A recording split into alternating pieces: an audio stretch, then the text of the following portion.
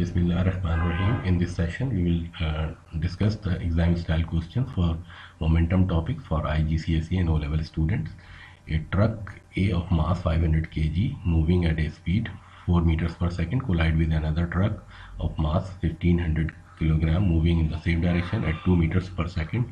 State an expression for the momentum. So the momentum is equal to mass into velocity, P is equal to mv. The change in momentum is equal to delta P is equal to mv.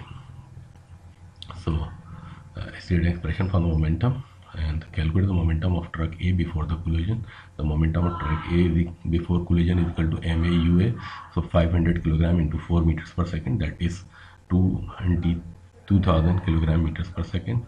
Calculate the momentum of the truck B before the collision. The momentum of the truck B is equal to mb before the collision is 1500 kilogram into 2 meters per second, so that is 3000 kilogram meters per second. So determine the common velocity of the truck after the collision. The common velocity of the truck after the collision, the momentum of the both trucks after collision is equal to mava is equal to mbvb mb into v. So this va and vb are same, so at common velocity, so the total momentum before collision is equal to this, and after collision is this. So this is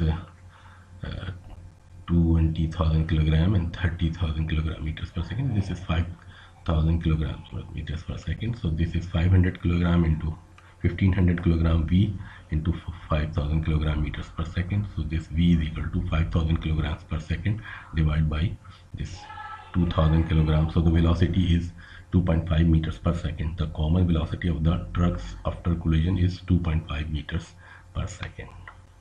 The velocity of an object of mass 10 kg increases from 4 meters per second to 8 meters per second when a force acts on it for 2 seconds. Calculate the initial momentum of the object. The mass of the object is 10 kg. U is equal to 4 meters per second. V is equal to 8 meters per second. The force is have to obtain delta T is equal to 2 seconds. So initial momentum is equal to mu is equal to 10 kg into 4 meters per second, 40 kilograms per meter second. Final momentum of the object is equal to mv is equal to 10 kilogram into 8 meters per second, 80 kilogram per meter second. Momentum gained in 2 seconds, change in momentum in 2 seconds is equal to 80 kilogram meters per second minus 40 kilogram meters per second. So difference is 40 kilograms meters per second, and the value of the force is equal to force change in momentum divided by time taken.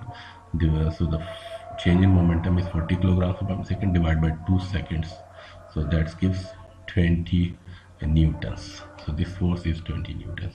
The impulse of the force is force into delta T, that is force is 20 newton and delta T is 2 seconds. So this gives an impulse force of 40 newtons second. The topic we will discuss in the next